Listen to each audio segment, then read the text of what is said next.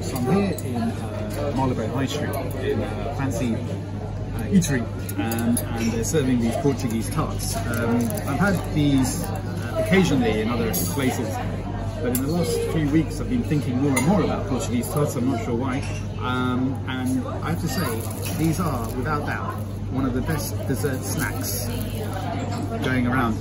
And I just want to emphasize what I just said there. I've coined a new term, dessert snacks. So we have desserts and we have snacks, but this is a dessert snack, i.e. a bite-sized dessert, like a macaroon perhaps. But anyway, let's go back to the Portuguese tart.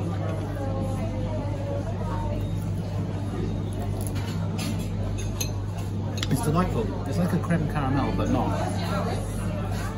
And it's a bit custardy, but not. And together they form this lovely fusion. And as I said, I think a very underrated dessert snack.